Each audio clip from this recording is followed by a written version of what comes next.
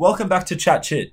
You would have seen in the title and the thumbnail, we're talking about Adelaide, and this will be the start of a series where we talk about each team, how they went in 2023, and how we think they're looking into 2024. Yeah, exactly. So they finished in 10th place in 2023. Quite underwhelming season for them. I think at the start of 2023, they were predicted to finish around where they did end up. But after looking at all the close losses that they had throughout the season, I think they would have expected to maybe push into the top 8. And we know the controversy around the game with the Swans. Ben Keys hit the post, did it not? Obviously it did not. So they should have made the 8. But what do you think they would have thought of their last season? I think heading into 2024, they will be really, really happy with how they did last year. In terms of team performance. In terms of results, as you just said, underwhelming. But when you look at their actual results, lost by 1 to Collingwood and then lost by 2 to Collingwood when they played them later in the year. And that's the team that went on to be Premier. They lost to Brisbane by 6, Melbourne by 4, and to the Swans by 1 in a game that we know they should have actually won. Well, I mean, they had the 4th highest percentage as well of any team that played and finished in 10th. Yeah. And what we know about Adelaide is they have a dynamic forward line. You have the experience and dominance of Tex Walker. Can he go again, though? Not as well as he did last year, but is that going to impact them a lot? Can you see the other full forwards, the other tall forwards stepping up for Adelaide?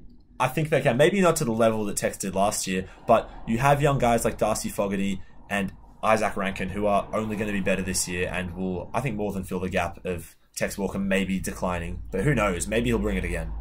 But yeah, we know they have a dynamic forward line. And then all around the field, they just have really solid players and solid young players who you look at their entire team and you think almost everyone in that team is going to be better this year than they were last year. Well, they're pretty set up for this draft period coming up. They got pick 10, pick 14, pick 20. That's 3 picks in the first round. You'd expect them to heavily strengthen.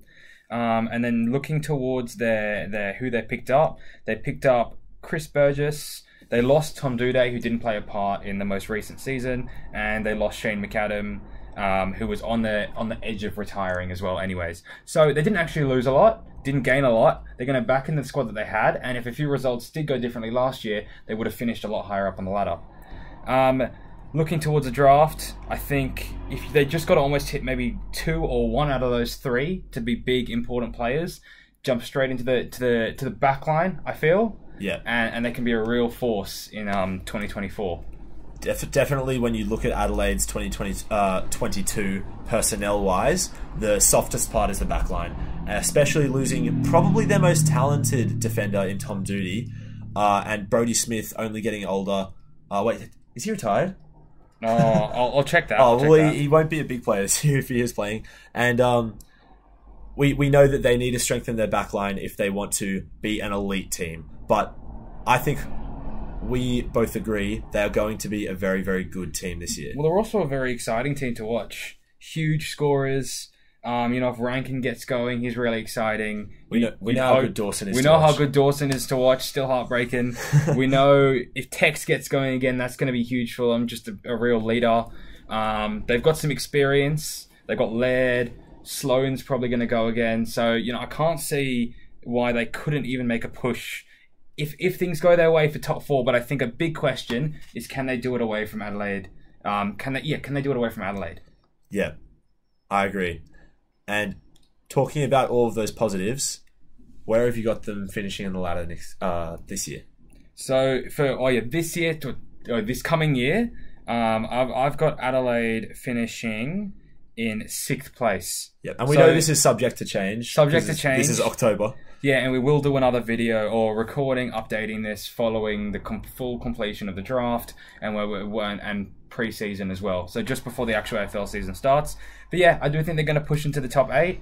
And like I said just before, I think if things go their way and they have some massive performances at the MCG, in Brisbane, out west, I can see them finishing and pushing for that top 4. Just the team that they have, the coaching, it's done really well. But I've got them in 6th just because I'm not trusting their away form just yet. What about you? Very similar to you. I have them in 5th place. I think everyone who follows footy closely is really, really excited for Adelaide and sees them as a team that has to do better than they did last year. If they don't make the 8 this year, I think that'll be a sorely disappointing season. Yeah, I still think if they weren't to make the eight, I still think they'll back in the coach. They're back in the squad that they have. They are still a very young team. But I think if I was the AFL, if I was Adelaide's board, I'd be definitely expecting a top eight minimum, absolute minimum, finish this year. Especially with their crosstown rivals Port competing so well, they'd want to at least maybe just get the edge on them. Absolutely. Well, there we have it. That's Adelaide Crows October predictions, and we'll see you in the next one.